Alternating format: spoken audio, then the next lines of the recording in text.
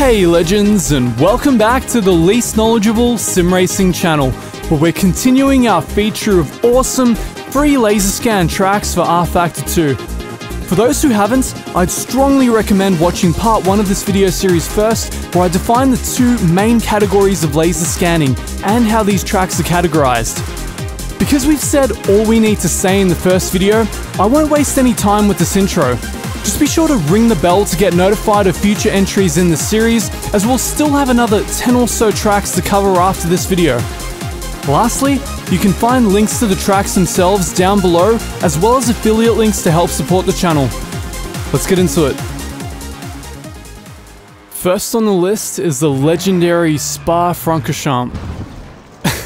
Nice exit out of the garage there to mark my return to what is the very first track I ever drove in rFactor outside of the original Nordschleife rip. Legend has it that this track and its mesh has been borrowed from a somewhat popular Italian sim racing game.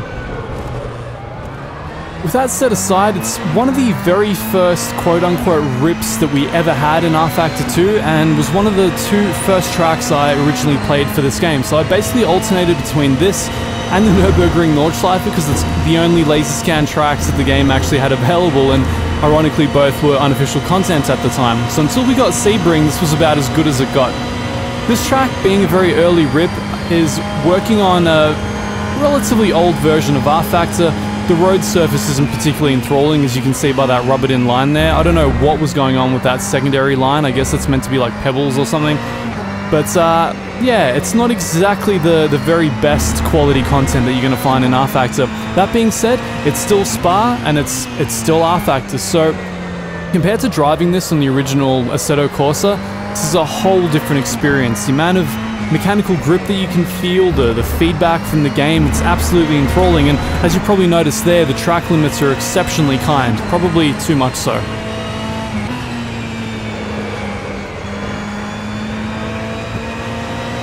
It's very interesting coming back to this track on this game. I always found it so much easier to race here than I did on the AC or ACC engine. In some interesting ways, I find rFactor both more and less difficult to race in than ACC, but on Spa in particular, I find it far easier in rFactor 2. Now this is a very forgiving model. I don't think the curbing is particularly detailed. The runoff you can just use without exceeding the track limits. So it's very, very kind when you're racing the AI here. This, of course, being an outlap, we're just warming the car up as we make our way back to the start line for our actual lap. But Spa has always been, as much as I enjoy it as a track, has been always one of my personal weaker performers. I'm not very fast, nor am I very good at it. There's something about the FIA-approved, very wide, huge runoff tracks that just doesn't gel with the inner rally driver in me. So we're coming across the start line for our very first proper lap, and we're actually catching one of the AI on their qualifying run as well. Braking hard at the, I think, 100 board. Trying to clip the inside of that curb without going too much on the inside. You don't want to bounce out of there to send you wide. It's much more of a problem in ACC than it is here in rFactor. It will certainly be interesting to get a high-quality official version of this track. It seems to be what the rumor mill is cooking up, and no small coincidence that I decided to feature this track in this installment right now. The rumor would have it this is the track that's coming out in rFactor 2. Mind you, this is not officially confirmed. It's what people seem to be suggesting as the iconic European track. Braking quite late. I can be a lot more aggressive here in rFactor 2 than I can in ACC. I always seem to get away with so much more. There's just so much more grip going on. The car not vague at all on the limit, always extremely communicative, and obviously I've cranked up the time acceleration, so the rubbered-in line is exceptionally rubbered in right now. And this guy ahead, I don't know what kind of a pitiful attempt at a lap he's doing, but we're catching him very quickly. I'm going to try and use the slipstream, running down to here, and try and get the... oh no. It's not the experience you want in your qualifying run, is it?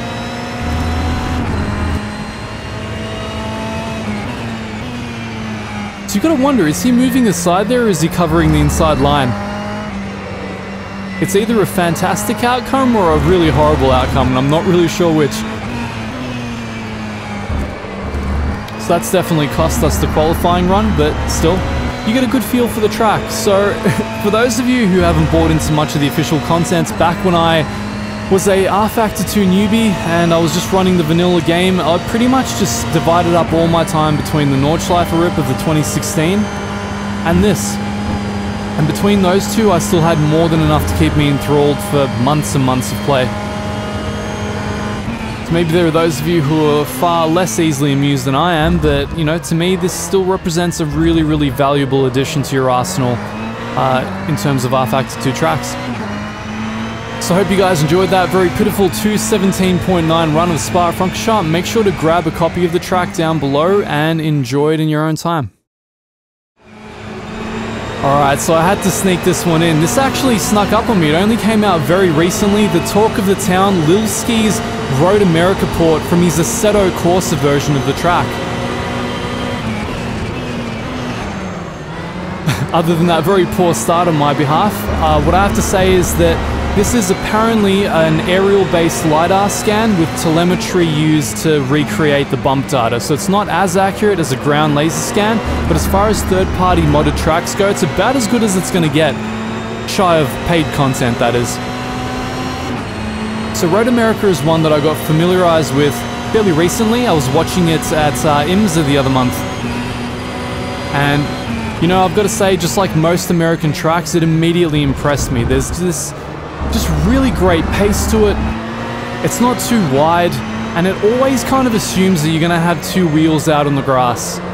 And that's my favorite kind of racing, you know, the off-road variety. So even when I'm on the track, I like to pretend it's a rally. Catching up to these guys, this was actually from my very first session on this track. I actually learnt the layout with this particular version on rFactor 2, and I couldn't have asked for a better way to learn this track.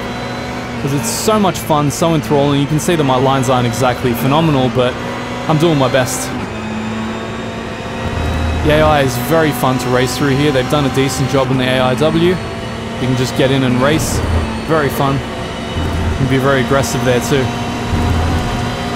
He's done a great job rendering the bump detail. Whether or not it's accurate, I don't know, but the track feels very enthralling. It feels closer to a round laser scan track than just one of the flat LiDAR scans. So massive props to Lilski. This is a very, very fun one, and one of the most recent additions to rFactor 2's unofficial arsenal. And on the last corner, wrapping it around on the final straight.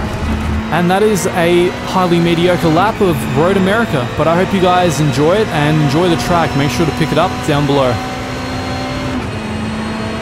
That was a 2:08.35. So technically this should have been the very first track I featured. Oulton Park is one of my holy trinity, along with Brands Hatch and the Nordschleife. This is some of the most fun racing I have.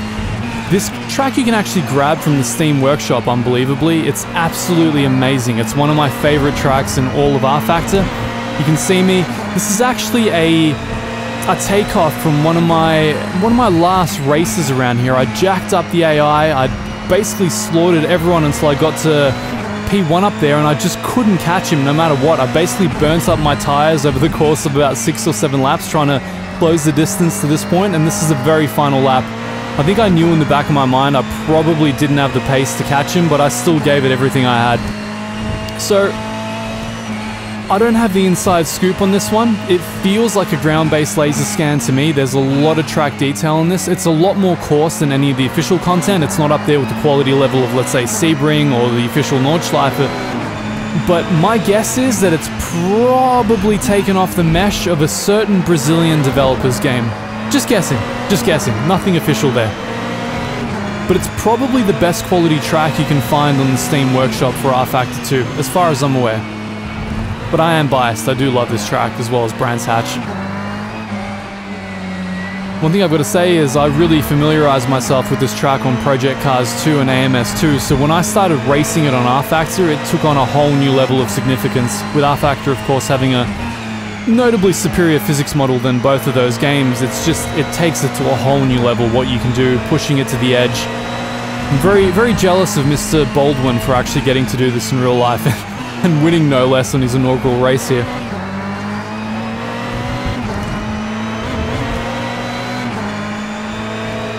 So that's Oulton Park. Hope you guys enjoyed that.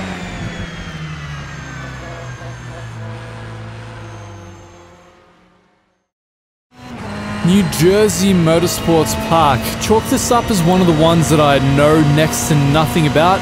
I just heard murmurings about it being a really good track on the Steam Workshop, so I grabbed it. This one feels very much like your typical aerial-based LiDAR scan, very flat, lack of micro track detail, but really good on the macro level. A lot of nice undulations, and it just has a really cool flow. And being one of the smaller sized tracks on this list makes it a really great candidate to close out the video with. As you can see, it's very windy. There's a lot of mid-pace turning. There's a lot of sustained high G-force turns. Nothing crazy to really slow you down, no crazy chicanes, no crazy hairpins, just a lot of really good mid-pace stuff. It's another one of those things that I tend to like about American tracks. They tend to really keep the pace up, keep the energy going, and this is no exception to that. I think we're already close to the end. It's such a short track, it's about a 1 minute lap time, and yeah, that's us on the final straight already. So, New Jersey Motorsports Park, good way to close it out. Not my favorite track, but a really good one if you're in a lower tier of performance car. Well, I hope you guys enjoyed those tracks as much as I did featuring them. I'm still in disbelief at how much better you can make rFactor 2 if you just set aside some time to dive around and pick out all the best content from the community. Again, links for all these tracks are in the description below. Massive amounts of gratitude to the modders, coders, and designers who put these together for us, often with next to no recognition. Smash that sub and ring the bell to catch our next installment where we'll cover yet another 4 tracks. With the impromptu release of Road America, our 18 free laser scan tracks are in fact 19 now, so it's possible this series will go even longer than originally planned. I'm certainly not complaining though. I absolutely love covering this, and I hope you guys enjoyed yourselves too. Until next time.